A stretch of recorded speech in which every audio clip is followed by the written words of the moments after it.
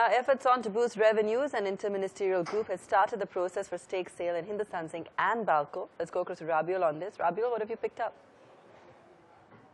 Well, yes, the Finance Ministry had already started working towards the final countdown of divesting its stake from the two mining companies, HZL and Balco.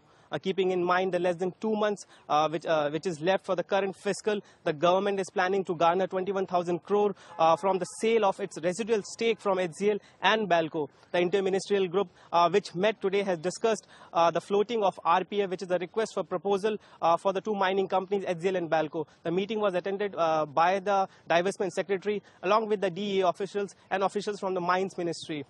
Now, the IMG, which is working on the modes of sale of from these two companies, have discussed the process of bidding through an RPF. Now, currently, government holds a minority stake, which is 29.5% in HZL and 49% in Balco. The CCA, some 2 weeks ago, have already cleared the sale of residual stake in HZL, whereas Balco is still to come up before the CCA.